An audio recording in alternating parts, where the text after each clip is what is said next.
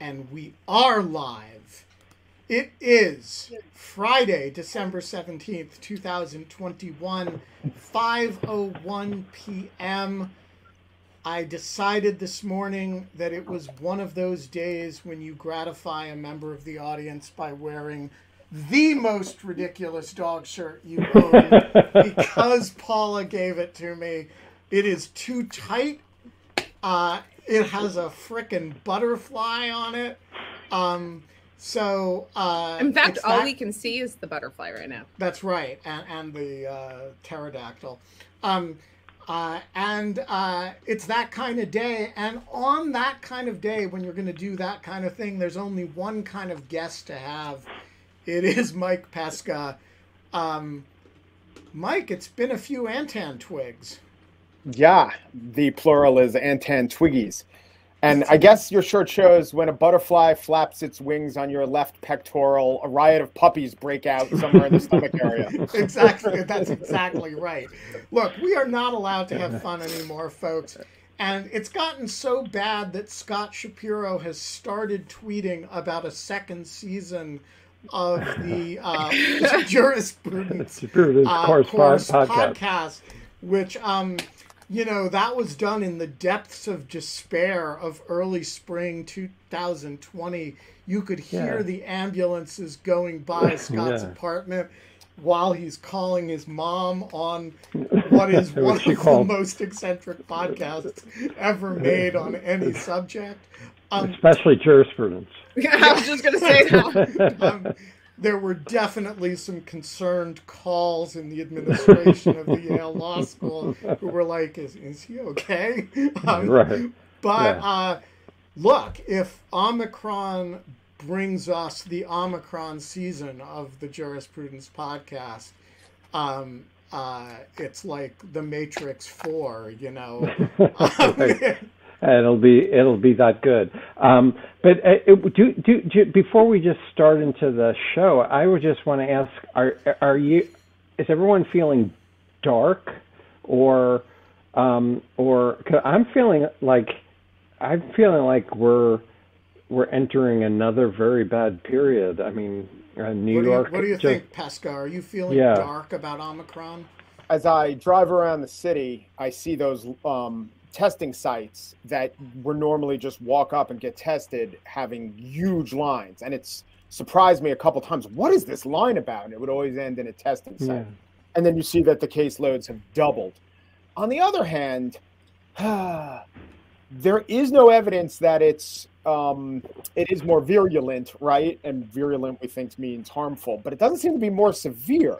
And so I don't know what the percentage, but it seems like a pretty good percent that this winds up being the thing that delivers us from our worst fears, that widespread COVID that doesn't hurt us much, right? COVID becoming something akin to the flu. Both things can happen. Yeah, but I would just say, I think that that's exactly right what will happen. But as we pass through that and it cuts down the unvaccinated, it's going to be horrible, and it's going to be lots of human suffering, and that's the darkness I meant. But I do think you're right. I do think we're all getting COVID, and the question is, are we living through it or not? Because it does seem like extraordinarily transmissible, regardless of its severity.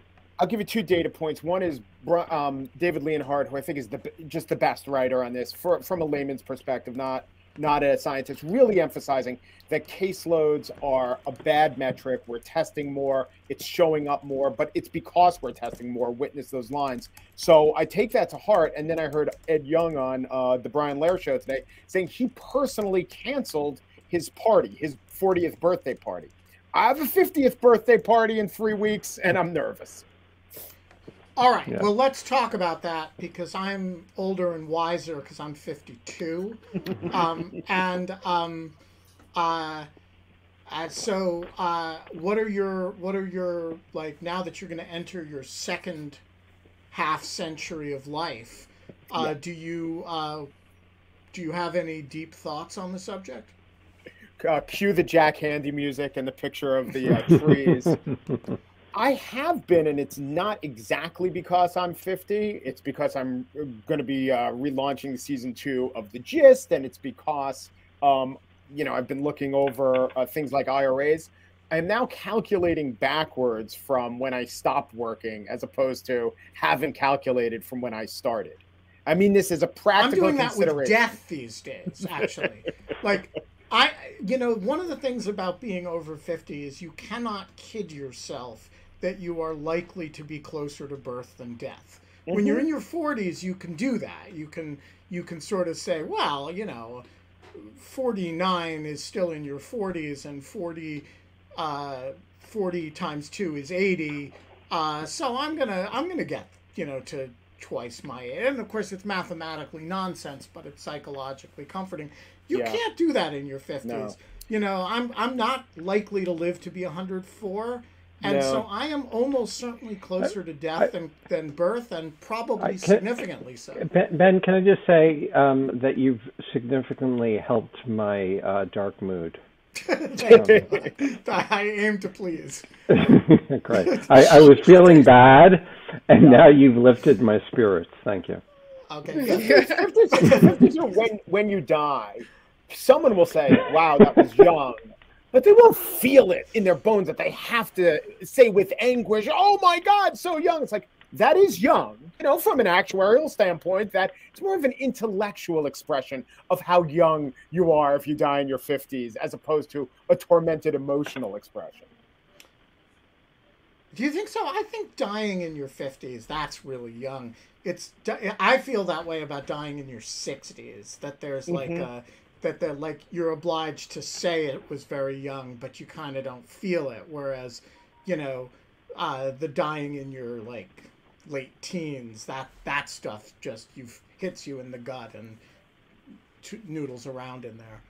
I think decades are like how cool a neighborhood is in a cross street in Manhattan. Like the teens are cool, right? And the 20s are pretty cool, right. Pretty nice. But when you get to the 40s and the 50s, you really want to get to at least to the 70s or 80s before you could start being. Although, what do you do? What do you do there with the 120s? Like there's more. You get up into the Harlem teens start over again. It's Washington like the cheap Heights. Teens. Yeah, you have to name teens. it after neighborhoods, right? Then you just become, a geriatric. That's like old and fucking old. That's like the Spanish really Harlem of old. people, yeah. Yeah. Okay, I kind of buy that. All right, Mike Pesca, it's been a while since you've been on the show. What have you been up to recently? I heard a great interview on the Howard Stern show yesterday with Ben Affleck. Oh my God, I saw that headline. Yeah. So let's talk about it. Okay. So this is why I'm interested, especially for this show. Disinformation. There is the question of, is it that we have the tools that allow us to spread or allow malefactors to spread disinformation and therefore they will? Or is it that malefactors want to spread disinformation, therefore they use the tools? Clearly it's both. But, historically, like all these lies about the Pope endorsing Trump or Hillary Clinton having sickness, those were just started by amoral teens in, what was it, Moldova? Montenegro? I forget which country.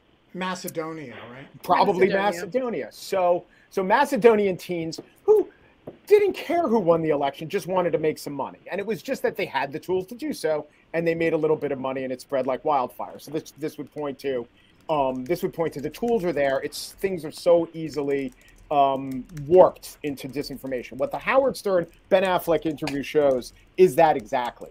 Because in a sentence, Ben Affleck gave one of the best, most revealing, honest, emotional, raw, telling interviews, mostly about his relationship with his father, because he's promoting a movie with that as the theme, and how his father was an addict and an alcoholic. And the headline anecdotes, which I could share with you, were gutting and revealing. And of course, it's Affleck. They were dramatic and cinematic. And then he talked honestly about his life and his wife and drinking. And you just felt for the guy. And you were just, as someone who listened to the whole interview, as it happened live and was texting friends, you got to hear this. This is a masterclass in revelation. I was blown away.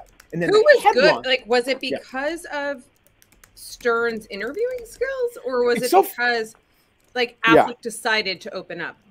I think about this a lot. Affleck decided to open up because of Stern's interviewing skills, but persona and personality. So I said this to Michelle, my wife. I said, you know, it's a really good interview, and Stern got him to give a lot. But if you look at classic interviewing technique with things like open-ended questions, he didn't really ask them. Stern would say, it must be very hard to know that your father either didn't love you or didn't love you. This is how you processed it as a kid, didn't love you enough to show up sober and to be there for you. It must be very hard. I mean, that's not even a question, that's an observation.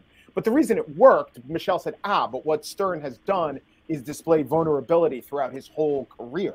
So like you come into Stern knowing, okay, this is, if I'm going to get emotional, if I'm really going to go for it in any one interview, this is going to be the interview I do it. And I think most people like Ben Affleck or Billie Eilish did the same thing. So it's people of all different ages really like Stern. They like that he's honest. They like that he, is, I guess, non-judgmental. But Terry Gross asks better questions. Howard Stern gets better answers, I would say.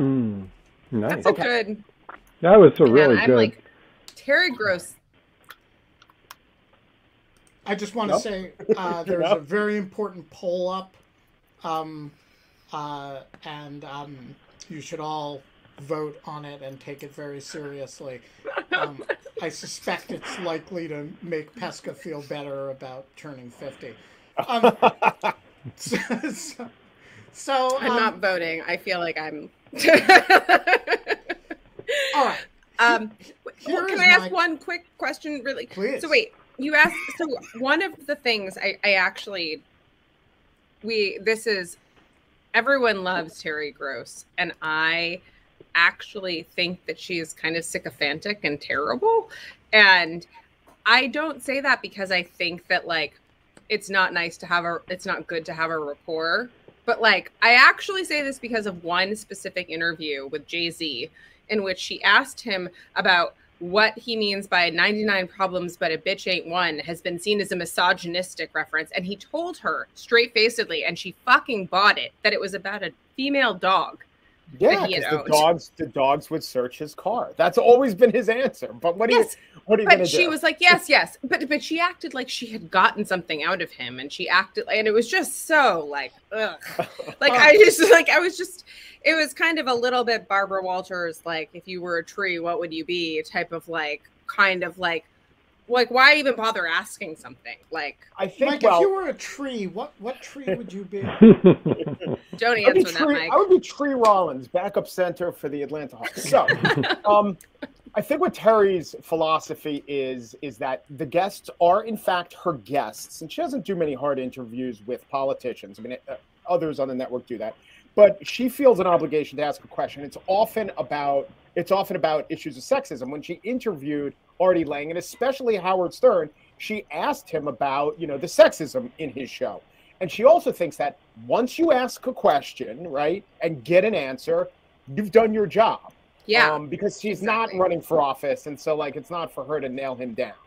I think her interviewing style, look, I think she's really gracious. I don't know if you heard any of her interviews with Sondheim, but he's obviously brilliant, and he doesn't mean anything by his persona, but he's extremely, of course, he's Sondheim. He's extremely exacting about language. And she asked the questions about, isn't that discordant? And he would say, no, actually, it's not discordant. It's whatever it is, dysphonious, because discordant is about personal interactions and dysphonious is a musical term. He was actively correcting her, but she seemed to be happy with that, left it in the interview. And then later she offered an observation. She wasn't cowed by it, right? And it wasn't a battle. She still respects him. She asked a question that showed a lot of insight about music. And I think his appreciation was even more given that he gave her a little correction beforehand. So I think she does a really good job. I think the upshot, how sometimes interviewers seem like they're asking great questions, but the upshot is, what did you get out of the interview? And whatever Howard Stern does is he gets a lot, right? He gets a lot. And I think Terry gets a lot too. I didn't mean to make this about Terry Gross. It just, I should maybe give her another shot, but sorry. May I ask what? So there was the actual interview, and then I will say I read about the interview I'm so embarrassed to say, because on Twitter, on the kind of trending, it was actually unbelievably judgmental. It said something like, in a much maligned interview, Ben This is Affleck, what I think Mike is kind of about to get to. Yeah. Oh, okay. So I would love to hear how that happened. Right. So how it happened gets to my thesis about disinformation, which is that anyone who is listening intently and wants to honestly and earnestly convey what happened in the interview and not giving anyone a break, just tell the audience, as a representative of the audience, as a surrogate for the audience. Hey, you didn't hear this interview. Let me tell you about it. What you would say are things like, he's honest about his upbringing. He told an anecdote, Affleck did, about when he was a teenager, when he was in middle school. One class from his middle school went to the local courthouse on a field trip, and who was being arraigned for drunk driving and cocaine possession? His dad. And they came back and they made fun of Ben Affleck about that. I mean, that's the sort of thing that sticks with you. So this is the kind of thing that you would convey if you were trying to honestly just tell the audience what really happened. But if you're incentivized to do something else, like emphasize outrage, you would do what the New York Post, CNN, and other commentators on these articles did, which is to talk about Ben Affleck says he drank because he was trapped in his marriage to Jennifer Garner. The Jennifer Garner stuff came in later. He in no way maligned her. Sure, he didn't phrase it perhaps optimally if his intention was to say, Jennifer was the greatest person in the world, and I in no way blame her. But he quite honestly said, I was very unhappy, and how did I deal with it? How I dealt with it is I dealt with it with a bottle, and then he got sober afterwards. But the point is, what's the incentive? Where are the incentives? Where are the incentives for clicks? It's essentially a piece of disinformation, right? I mean, the word trapped occurred in the interview, and it occurred around Garner. But this was a piece of propaganda that was propagated by the New York Post and CNN to ideologically somewhat opposite outlets. And they didn't do it to skewer one side or the other. They did it because of the tools. The easiest thing that the tools do is optimize for outrage. But isn't that so? Okay, this is really an interesting point.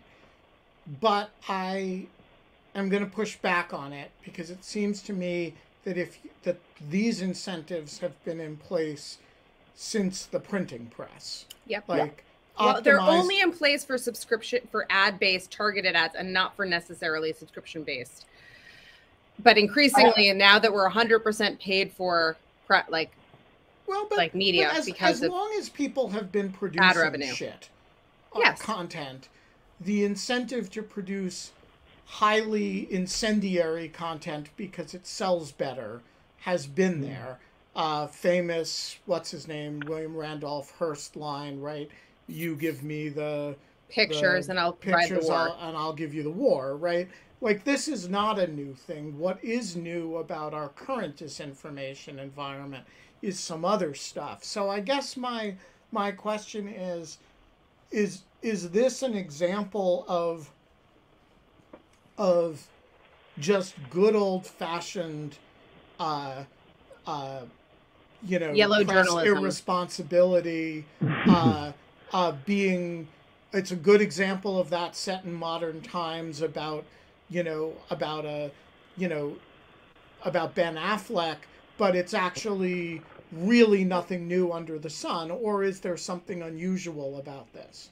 Here's what I think is unusual, that in olden times, from the Spanish-American War through 2005, pre-Twitter, the interview that Stern does with Affleck is an extremely prominent platform, right? Affleck's very famous. The interview occurs in public. Stern doesn't have as many listeners on Sirius as he did over the air, but millions of people listen. The write-ups about it in the New York Post are much less. They're a flea on the side of the elephant. They're much less important. No matter what the Washington Post or people acting or writing in concert like the Washington Post could do, they can't redefine an interview that took place between, Gore Vidal and Johnny Carson. They can't rewrite the history or give everyone a different impression about something that happened in a prominent broadcast platform. But now you can, because as many people heard the Affleck and Stern, which was not a small, quiet thing, it is just inundated and flooded by the bullhorn power of Twitter, and by the fact that once this headline and write-up comes out, you have people with millions or hundreds of followers like Roxane Gay writing about this. I was rooting for Ben Affleck, but to blame his drinking on his marriage to Jennifer Garner is so silly. He didn't do that. She dried his ass out multiple times, even after they broke up. He best take himself to a meeting or something. And then someone said to her, "Did you even listen to the interview?" And she answered, "Oh, I don't have it right here," but like she answered something like, "I did, bitch." So the point is, and what I think is different, is that the megaphone or the recasting of this, no matter how big Pulitzer's papers were, they weren't bigger than, say, the something as big as a Stern interview with Affleck. That's what I think is different. The reality of this interview, to the mass majority of people who encountered it in any way, was the inaccurate, anti-Jennifer Garner write-up. And I think that is something different than it used to be. I disagree, like, completely. I think that, like... All right. Pugilism Week. No, I mean, like... V. Pesca. Here's what I think. Here's what I think is different, Mike. And I don't disagree with what your characterization of what happened. I want to, like, first of all say that what you described happened, absolutely happened. You had the New York Post take these quotes out of context. And actually, the reason I knew exactly what you're talking about and what you were talking about with misinformation was because I had woken up. This was like a couple nights ago, and I woke up at 4:30 in the morning, and I couldn't fall back asleep. And it came up in like my Chromecast that this like thing had like, it was like, oh, or like Chrome, like anyways. And so I had listened to it on my AirPods, and then like had read the things and saw how out of context it was. And I was like, wow, this is like straight up yellow journalism on behalf of the New York Post. And this is going to be everywhere in the next 2 days. And this is not, I don't even like concentrate on mis and disinformation, but what I do concentrate is on the ad models of these platforms and how they interact with user generated content and media generated content, like links and things like stories and things like that. I mean, what you're basically saying is that at one point, Howard Stern had a definitive broadcast that was actually more like Pulitzer, like in which he could make and cut and edit anything he wanted and control it wholly, basically because he was more powerful than all of the little fly on the elephants.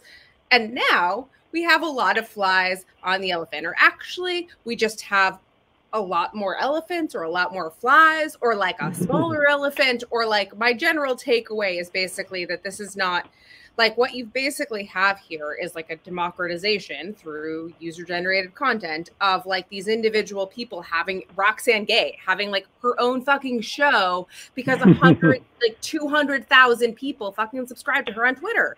It's the same thing. And so like, sorry, yes, you're right. Like, but could all of these people still go and fucking fact check and listen to the broadcast? Yes, they do. Do they not? No, they don't. Why? Because we still do the same thing we did back in Pulitzer and Hertz Day, which was like basically to just trust the newsies on the corner selling the papers. Like, and I genuinely think that this is like, I've had a few conversations with some like old newspaper and magazine people in the last, like people that I was like, were a couple, like a decade or two ahead of me and kind of in the transition. Like I was at the very beginning of the transition to web media and like, they to a person like have come like at a cocktail, never in like a interview or anything, but in a cocktail party, they'll say things like, you know, we really have to maybe think about the fact that the entire subscription model of our entire like industry is now based on the exact same things that we're hitting Facebook and Twitter and YouTube for. And I'm like, oh yeah, because guess what? The complaint about selling outrage is no different if you're selling clicks to a New York Times or New York Post story than it is if you're just selling engagement on Facebook. It is the same thing. And in fact, basically we're in like a kind of, I think, a golden age of like a couple of years in which the media has figured out pretty well how to SEO like all of these various platforms, and they're in a sweet spot of like being able to like no longer make money on this anymore. But like this is I think that there's no, if you're principled, the problems that you have with Facebook about generating outrage and feeding you outrage are the same problems that you'd have with any type of like news source and how they package a headline, honestly. Yeah, well, I don't object. I mean, I object, but I don't expect differently from the New York Post. And there's something, you know, they're rapscallions, and they would probably do this with an interview that Howard Stern had done on K-Rock. But so I use the fly. What I really mean is more like the mosquitoes, something that, you know, draws sustenance from the elephant. And here's my analogy. I think Twitter makes it different. Like, you'd always have yellow journalism. You'd always have people trying to optimize for an outrage in an interview and maybe take it out of context.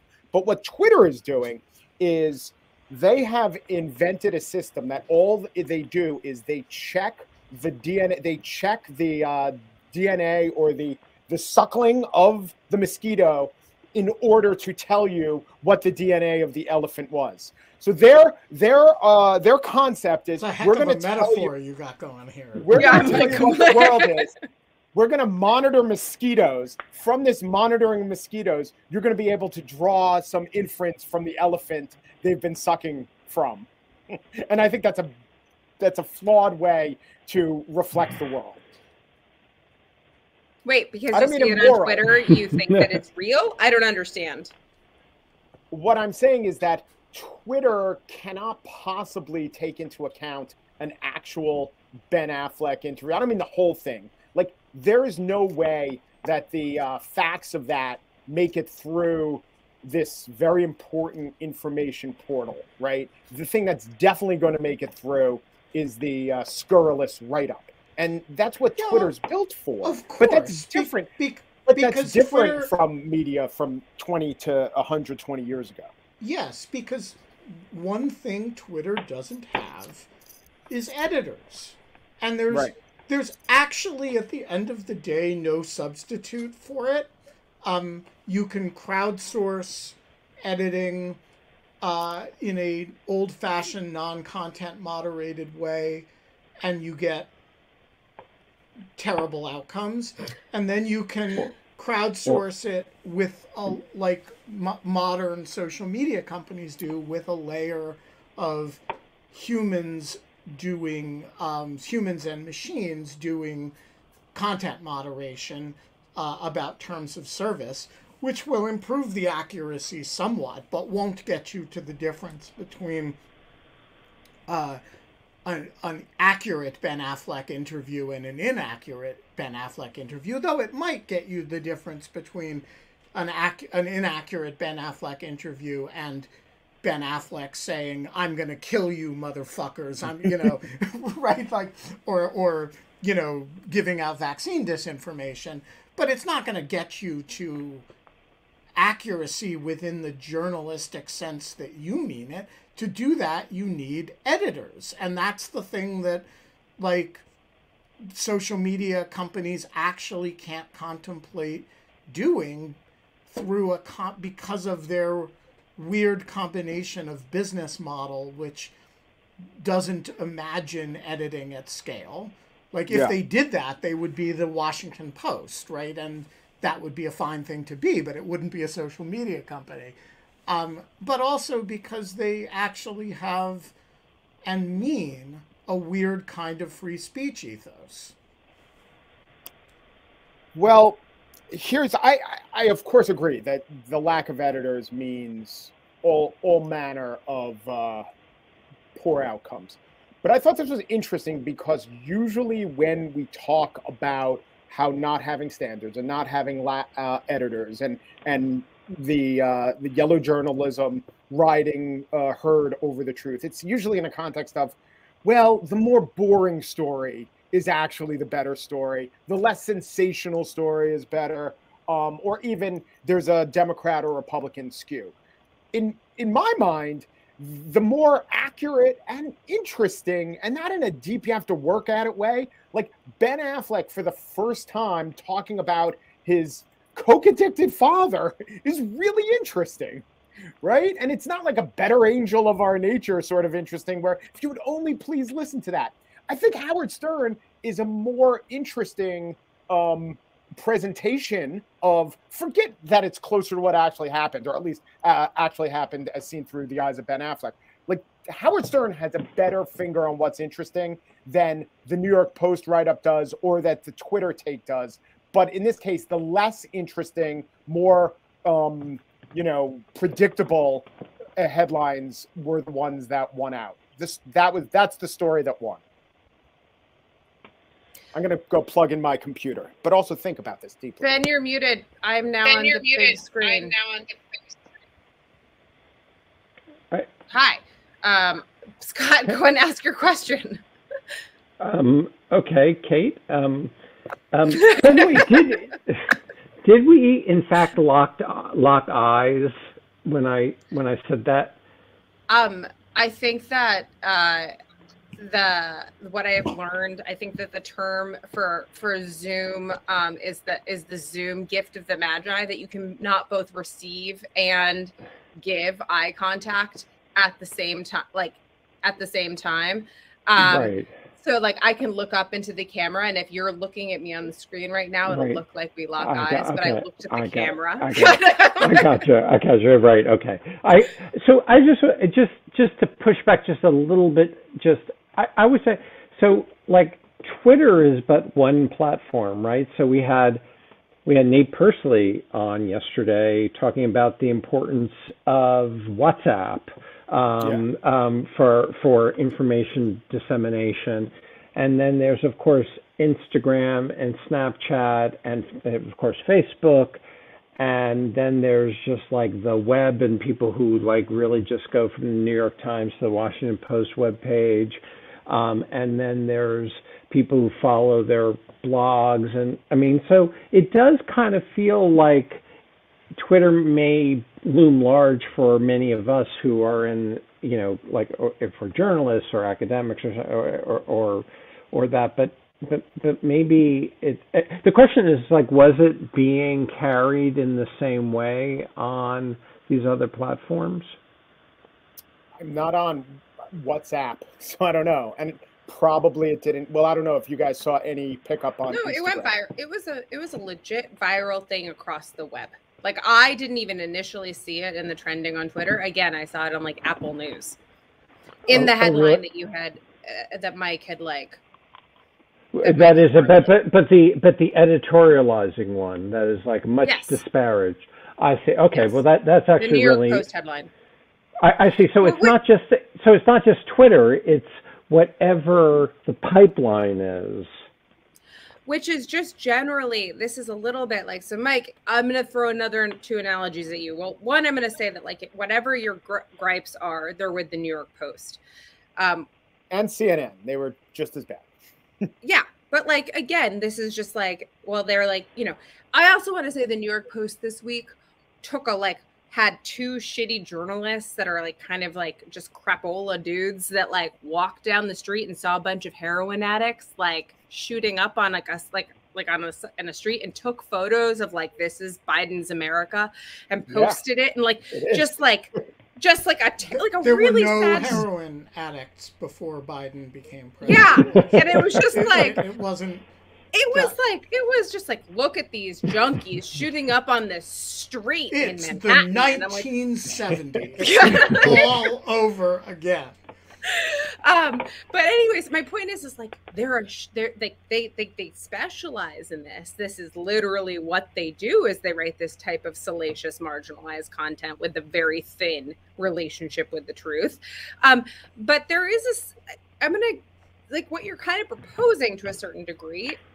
And it's interesting, is like, think about Twitter as like a newsstand, but like, instead of like it being a private decision, what you decide to buy at a newsstand, like that you buy the National Enquirer, or, you feel a little guilty putting it on the scanner, like in front of like the bag lady, but you're also got the Economist in there and like Harper's. So like, you're fine, but like that there's no performance. like you can click on all of the shitty clickbait that you want and you don't have to perform for anyone. And all they do is reflect back to you more and more of what you want to see. And so like, is it the fault that like there's high demand for bullshit headlines about Ben Affleck that turn out to have a thin relationship with the truth, but seem to be premised on something quite serious?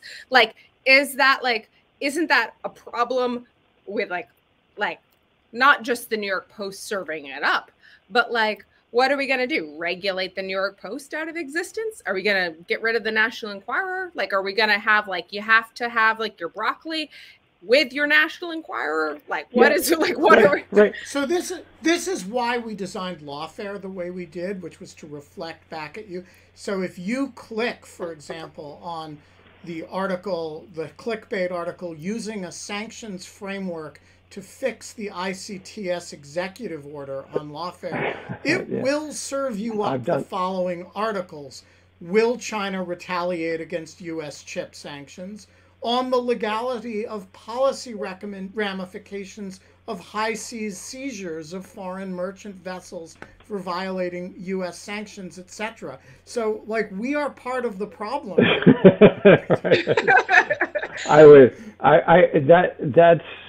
By the way, and I'll admit this to everyone, but I've clicked on those.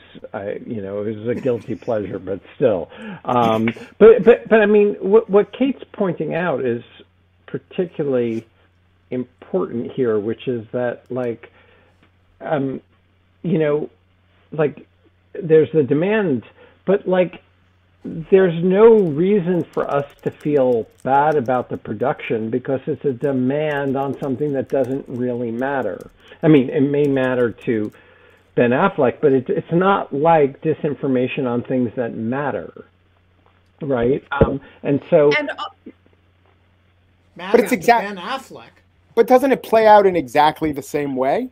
The Affleck example is one that it's good to think about, and you could, you don't have to get emotionally involved and say, oh, it was legitimate to talk about Hunter Biden's laptop or illegitimate. It just kind of is it just shows the dynamic at play, absent the normal emotion. I guess I would say the following is that I would be surprised if there was ever a time when there was production of print in the marketplace where at least things of entertainment value weren't designed to like get people to read it. I mean, that's like the only metric.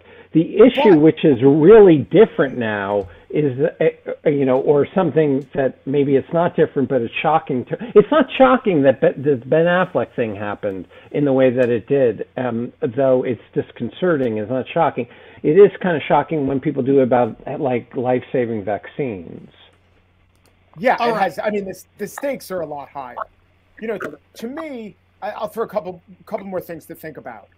One is, Kate, you were talking about people in journalism talking about their subscription model. Isn't our subscription model seriously flawed? What of the fact that who has a better subscription model than Howard Stern, right? Here is a man who has made literally hundreds of millions of dollars from a subscription model that I would go far as to say, I think this is probably true. Every single news organization would trade their subscription base for, maybe not the New York Times, but maybe the New York Times.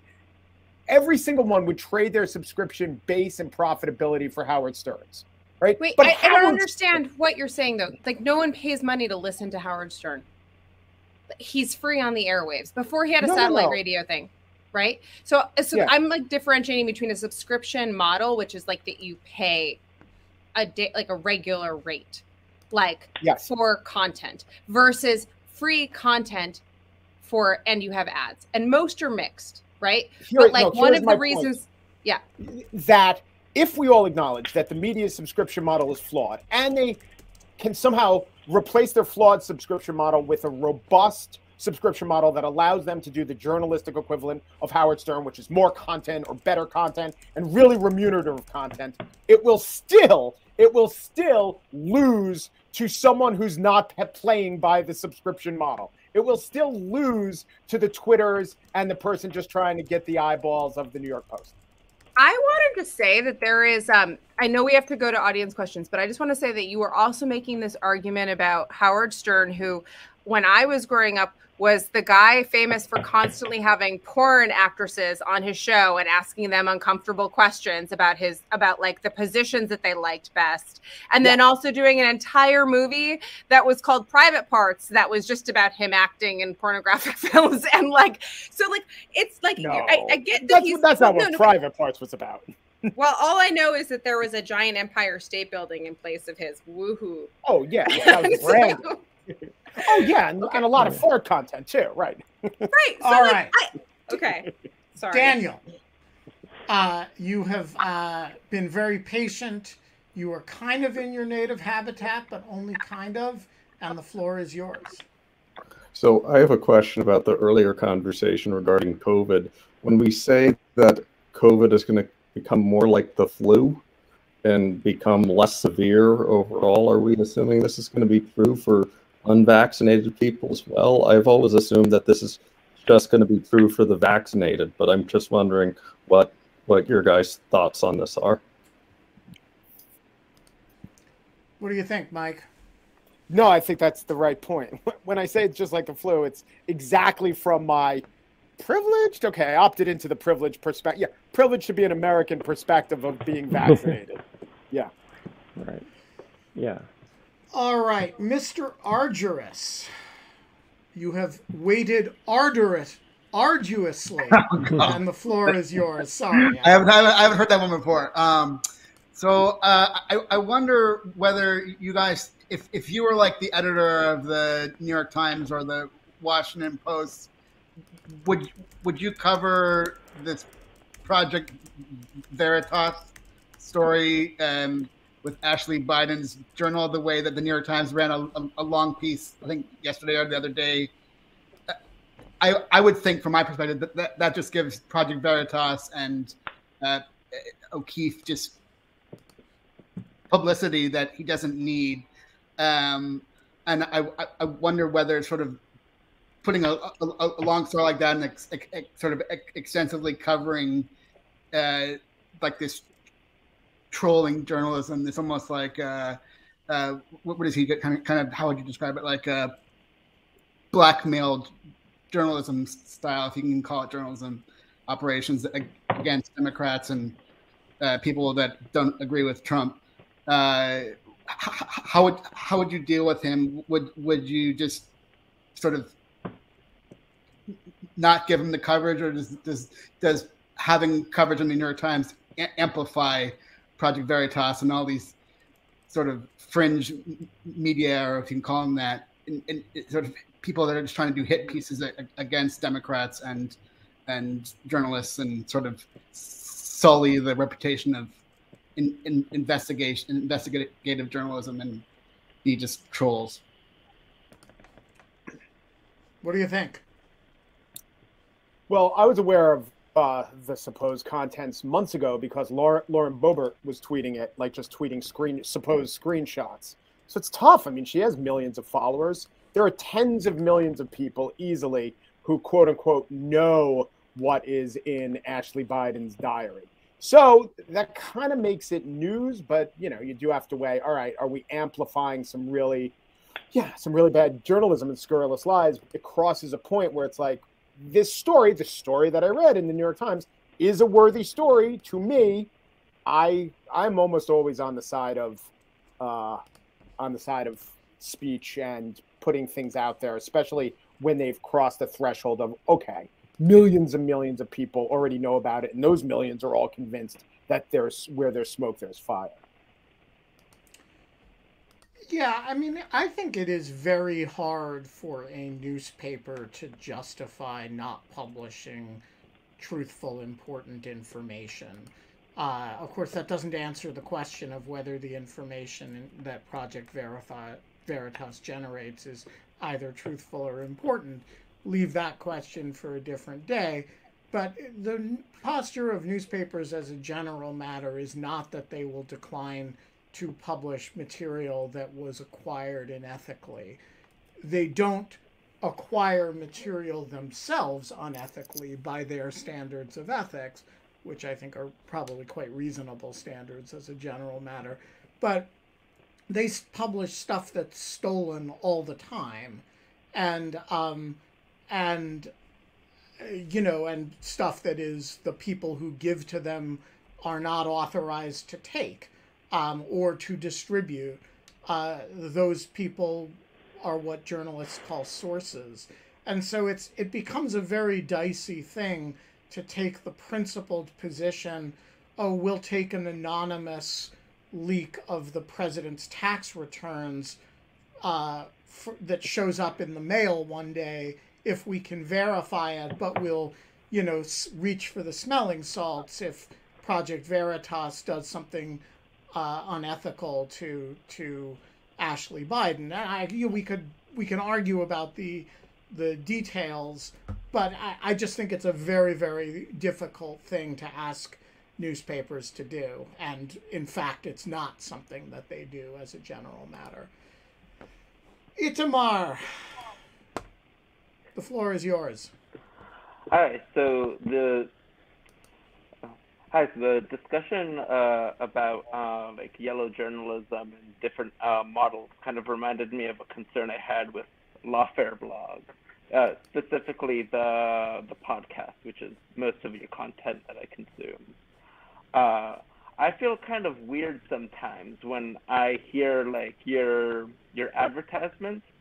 And granted, I don't have to worry about you or your employees eating or being warm at night, so I understand that you have to make these decisions. But in particular, when I hear your voice vouching for a particular product, I feel that's kind of different than having a pre-recorded ad.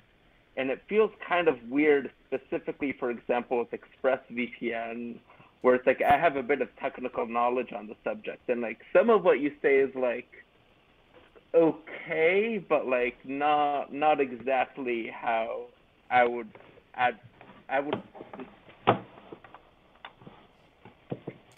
The ExpressVPN people have intervened to prevent Itamar. Did they find out that that's how I'm dialing into the show right now from Pakistan?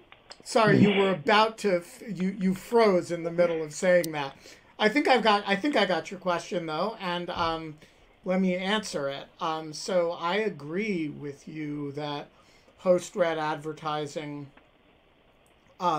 is a weird thing on podcasting. It's something that on in newspapers you have a very strict ad edit separation, and the people responsible for editorial side work just don't do the advertising stuff.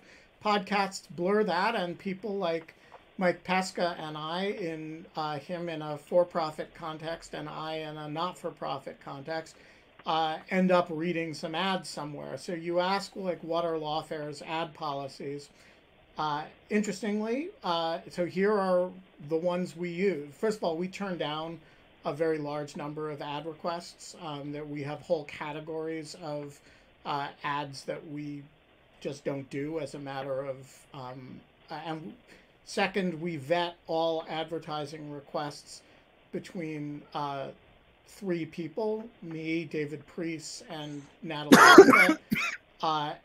One of us voting no vetoes an ad. And third, we will not do any advertising representing that we have used a product that we have not ever used. So I actually do use ExpressVPN. I do listen to the Financial Times' daily morning briefing, and so there's a I do think it's for exactly the reason that you identify. It's incumbent upon. I don't know what the standard practice in the industry, by the way, is. I have a feeling that your sense that a lot of people just read ad copy for and use their voice for that is probably right. I don't feel like I should be saying things to Lawfare readers about my use of products that aren't true. And so we try to be careful about it. We also are very aware that this is, you know, the standard practice in the industry is host read ads, and there's never a time where we don't identify ads as ads, right? So we don't, like, some places embed them into the content of the show. We don't do that. And look, ultimately, is there some brand risk for Lawfare of carrying advertising? Sure. And, you know, we have to balance that against the diversity of revenue streams that we need in order to keep the site active. And so that's the best I can tell you about the answer. And I will also say, you know, if you join our Patreon, you can get ad-free versions of all our podcasts.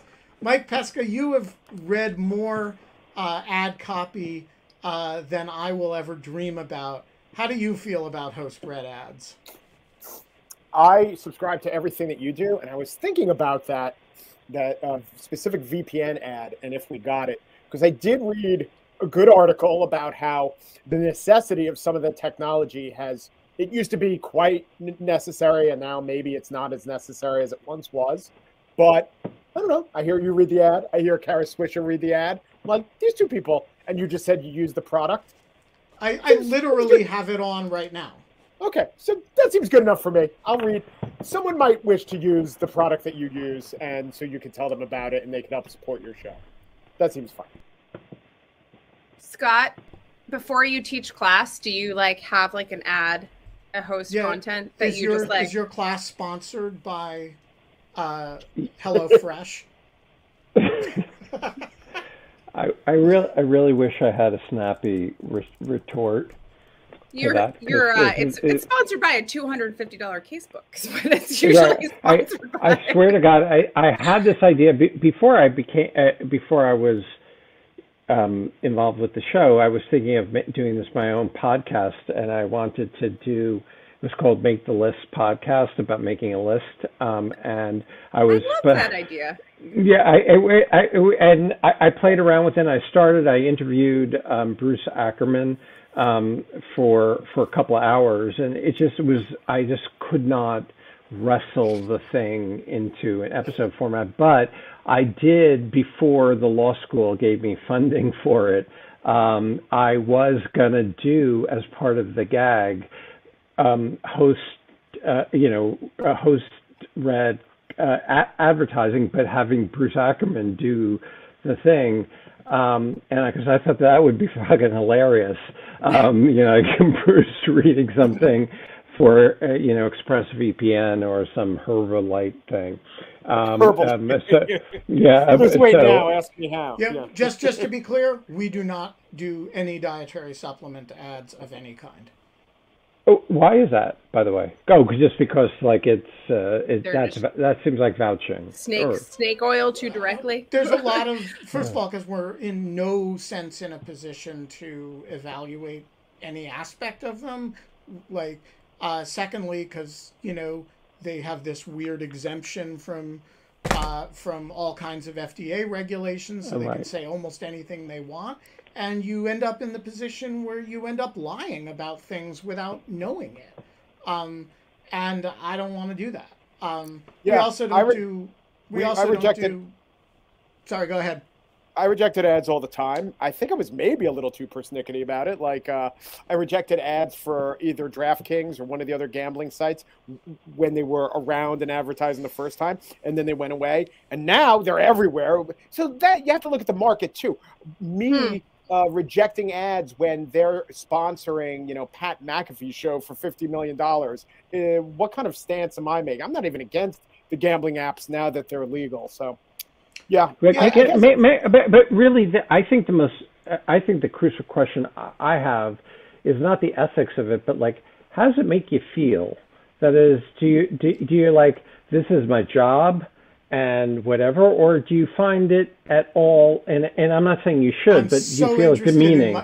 I'm so interested in Pesca's answer to this. Me too. Yeah, I feel exactly like I think Mike Shore should feel when during an ad break in The Good Place, they tell you to buy a Tacoma truck. it's not that much. Or even though Mike Shore is not doing the ad, it's the same exact thing. He's the creator of The Good Place. It's the same exact thing that's going on. So as long as the product isn't doing any harm, and I also think, and I sometimes explain this, that there are certain products that have a free trial that I think you might like, and you're supporting the show. So that's a symbiotic relationship. As a listener, you understand. I wouldn't tell them to subscribe to a product that it isn't easy to get out of after a free trial, but it's the only way that the show can stay on the air. I mean, Yale has a $31.2 billion endowment. I just looked that up. You don't have to do an ad. I wish I was in that case. I was gonna say, never mind the fact of like whatever that I was like, it is truly a subscription model in that you pay $60,000 a year. Like, yeah. So I want to go outflank Pesca on this. I love reading the ad copy, and I'll tell you why. Because every dime we bring in through ad copy on the podcast funds some portion of Lawfare, and I don't have to go out and talk to major donors for that dollar. And when I fund something through advertising, it's transparent. Everybody gets to listen to the ExpressVPN ad and say, I don't like ExpressVPN. I think this ad copy is not entirely worthy of Ben Wittes. You get to judge me for it. You don't have to look into what our understanding was with a foundation. You don't have to look at you don't have to trust me about whether there was some content requirements hovering over a deal. And it's really clear to the viewer. It's, with the exception of individual user small donations, it's the best money we get. And it has no strings attached. I can denounce ExpressVPN in literally the next sentence if I want to. And so I love it. I wish I could fund the whole site with it. I wouldn't do it because you can't because in order to do that, you have to deface the site with advertising. But I wish a heavier percentage of our... my one caveat to that is I want to be the only person who reads the ad copy. And I don't let any of my staff do it because I feel like all of the responsibility for that, if one of those companies turns out to be a scam, turns out to be ripping people off, if ExpressVPN turns out to be a front for the Chinese government or whatever, I want to be responsible for the things that we've said about that. I don't want, Quinta Jurecic to get criticism for that. Right. I mean, I will just say that, like, for what it's worth, like in journalism, this is why us like an ad-based revenue is kind of a thing. Like, right, that the entire idea of having ads on in a newspaper was because it was a public-facing good, and there was like kind of an idea that you were trying to make it as cheap as possible and as widely available as possible, and like the ability to like have a banker pay 10 cents for a paper and a boot like a boot polisher pay 10 cents for a paper, and then that was like, maybe you didn't do that, maybe you got it hand delivered to your door every day, like all of these things that like there was a democratization in the. So this is like also something I don't quite understand is like the absolute, as Ben just said it really well, like the absolute vitriol we have towards ads and subscription-based or targeted advertising, because like I just don't understand. Like, we've done this forever, and it was like actually we were just bad at it, and so you would get like a really shitty ad targeted at you all the time. But I think that's the difference, which was that it used to be that the advertising-based model was maximally inclusive, because you didn't want to scare away people. But now actually ad-based model and subscription was like for the passionately, the minorities that were really passionate enough but so could pay for it. But now you have the ad-based models actually, because of targeting, behavioral targeting, becoming less and less, generating more and more outrage-inducing content. Let me. It fits into a general. I'll quickly say this.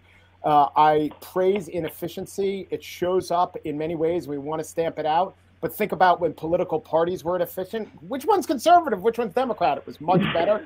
Think about when advertising was inefficient. Oh my God, half the money is wasted. Think about the inefficiencies that Jeff Bezos figured out with the supply chain. I mean, the more efficient you get, think about purebred dogs. The more efficient you get, the more flaws that show up. Inefficiency needs to be praised more often. All right.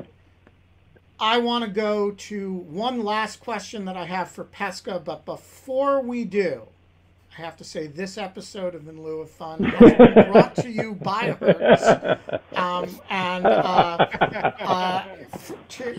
are a lot of companies that can wreck your holidays, but there are few that can fuck it up as badly, as completely, and as painfully as we can. So, Hertz, you want to come sponsor In Lieu of Fun? Yeah, bring that's it. what we the should fuck have them on. do. All right, Mike Pesca, I know you are not ready to make an announcement here on In Lieu of Fun, and I'm not going to ask you to, but okay. I'm going to ask you to make a meta announcement. Do you have any announcement to make about an announcement that you might someday be in a position to make? Like a time or date, or sure. like a philosophical what position you'll be reclining in, any news you can give us? Well, Nixon resigned. I don't know if you saw that. It's up here. Yeah. That's one.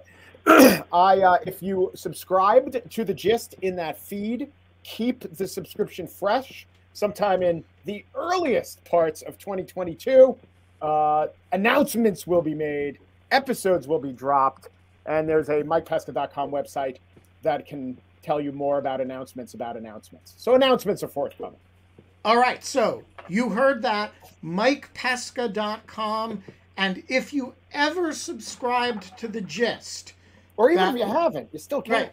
Well, I was going to get to that. If you ever subscribe to the Gist, don't let that subscription go, because we have an announcement that there will be an announcement in the early part of the year. And if you've never subscribed to the Gist, this is the time to do it, because there's going to be an announcement about an announcement. All right. I'm very excited for the Gist to come back. We didn't say anything about that, because that would be an announcement. Something. Yeah. There's going to be an announcement. That'll be sometime in the new year. We will be back, however, sometime on Monday, which is still the old year. We are going to have, I believe, Maggie Feldman-Pilch and one of the Afghan pilots that she helped evacuate from Afghanistan over the summer, along with an incredible story of the work that they did on that project. That'll be a bunch of hours and 56 minutes from now. And until then, Mike Pesca? Well, you can't have fun, but help me. We don't have money. Can I give you one? Yeah. But we can have this would be in your voice, my much maligned appearance on In Lieu of Fun. Okay. Yeah, but you exactly. I just want to, before we go, I want to point out that Mike Pesca, according to the audience vote, Mike Pesca got 0 votes for He Should Feel the Worst for turning 50. Scott, a lot of people, 46% of the divided audience, roughly the amount that voted for Trump, voted that Scott should feel the worst for still being behind Rick Grinnell in Twitter followers. And the majority, the Biden vote roughly, said that Kate should feel the worst. I didn't vote in this. Having to put up with me asking stupid questions like this in the polls for 569 episodes. We will see you later, everybody. Thanks, Mike. You're a great American.